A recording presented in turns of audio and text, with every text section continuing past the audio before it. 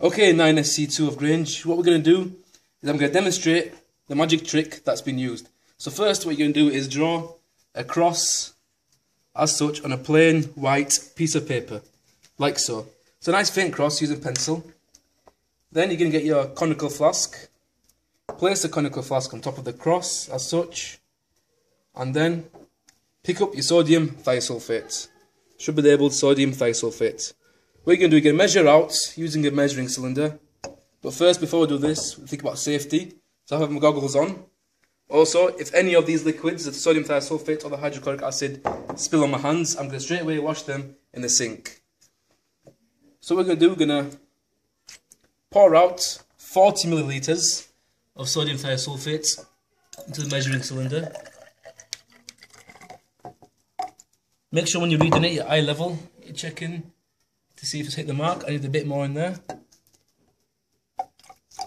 Like such. That there is now 40 millilitres. Put the cap back onto the bottle, put the bottle to the side. Pour out the sodium thiosulphate into the conical flask, as such. Then put measuring cylinder to the side. Then you can do the same thing but using the hydrochloric acid, different concentrations. This one I'm using here is 1.5 molar. You're going to have 5 different concentrations.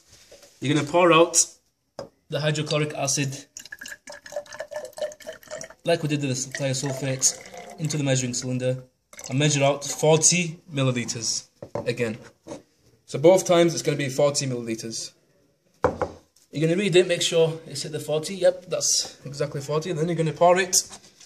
Make sure you have a stopwatch in one hand and pour the hydrochloric acid on top and start the stopwatch at the same time.